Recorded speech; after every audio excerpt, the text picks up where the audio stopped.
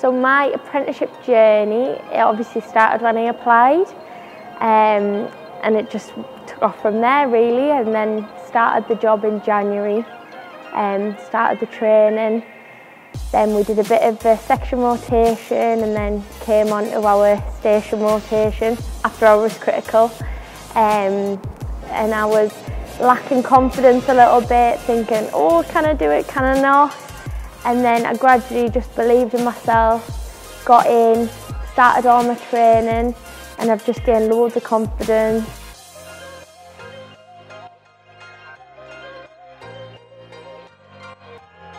So overall, it's not been too bad.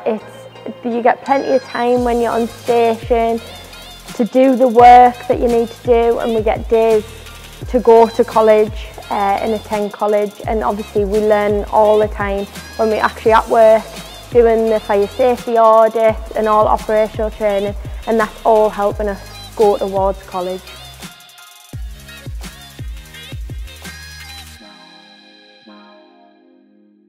Over the course of my apprenticeship, I have learnt more skills than I could have ever expected. Things that I'd never even heard of before or known about, and now I know like the back of my hand. I've developed so many skills that I would have never expected to learn before.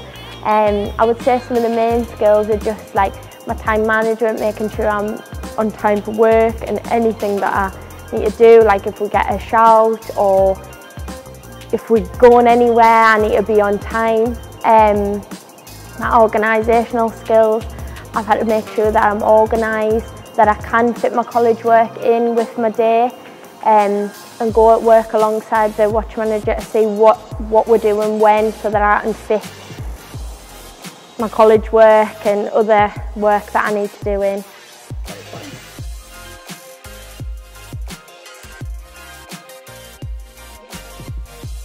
To be honest, it was just a job that I always thought about, but I didn't know that I could do it, and I sort of had to just think, do you know what, you can do it, believe in yourself, you put the work in and you can do it.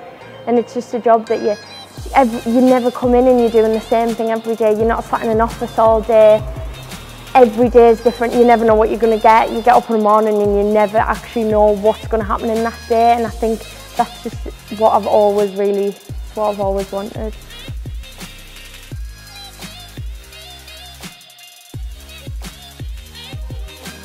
Working for an emergency service, you feel like you're helping the community all the time. Like even answering phone calls, doing community visits, just being able to talk to people, and you feel like you've made a difference to their day. And not only that, like when you go into incidents and you see people around, they look up to you, and it's really nice to see.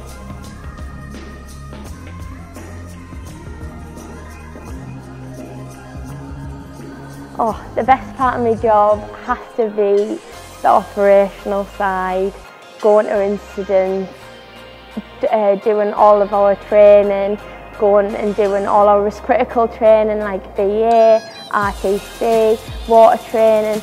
Like it's great, it's just brilliant. But not only that, going to the community and meeting people that you would never really probably met before, and just, yeah, that's everything.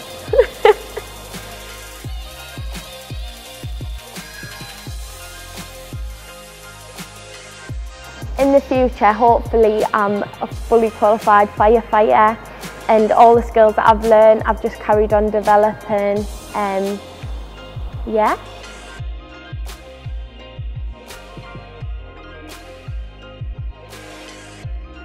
My advice that I would give to somebody who is going to apply to be a firefighter is work hard and believe in yourself, because you wouldn't believe what you can do if you put your mind to it.